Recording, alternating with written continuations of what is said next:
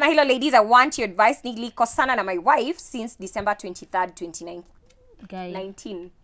And she blocked me, but juzi tukaregeleana. Now she's gone again. Na ameni-block tena. Nifanyeje na nampenda. Tuko na mtoto mmoja. Wow. That is a toxic relationship. Yeah. That is very toxic. Someone can't just enter and live your life as if they are your landlord. Or, you know, like, what? Like you have... mgeni kwa maisha yako. Yeah. It's either she's there for the long run or she's not. Because you can't put your child through that again. 1 minute she's there, the next she's not. That's very toxic, honestly. Yeah. I think hapa nimesema ile two can play a game. You know? Unaangalia venye tunapatanga mademu wengi ndo this is a rare situation. You know, most of the time we get the guys ndo wanasema. No, the women are the ones who are saying, the guy has my man, kuja kidogo ameenda mitini. Now you see. Yeah. It's very so guys, toxic. like, honestly, the 6 inches between your ears, those 2 6 inches, you must not let people rent a space there and they are living there for free. Like, you cannot be bringing nothing to to the table and want to sit there and eat. No. Wewe unakuja kunisumbua akili. You know, like, every time you have the liberty to leave and you have the liberty to come back. And I'll be there holding my hands out like this for you to come back. No, come on. I mean, it does not make sense.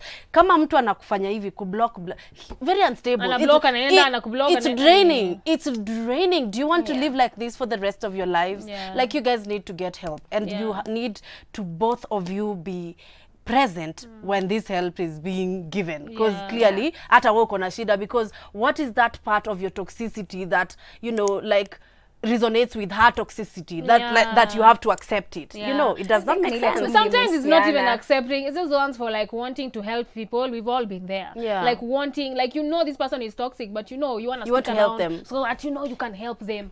But honestly, you should be more worried about your child, and just, I keep telling you guys, if you remind yourself that you deserve better, you then go through half of the things that you're going through. Once you make up your mind, you're like, honestly, I deserve better.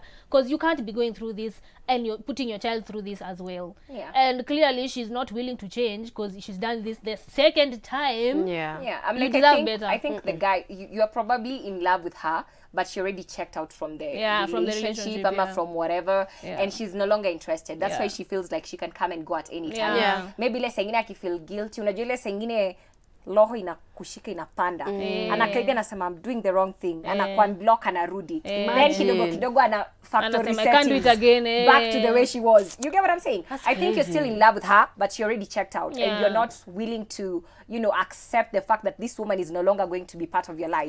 But I feel like you need to get yourself to that point, and you do deserve better, even as much as you're a man. You know, you do deserve better. You deserve a woman who's going to be present and who's not going to be blocked. Who's not going to walk out on you. And you deserve a stable person. Ama asubuhi na tuna communicate. But come on, a whole year.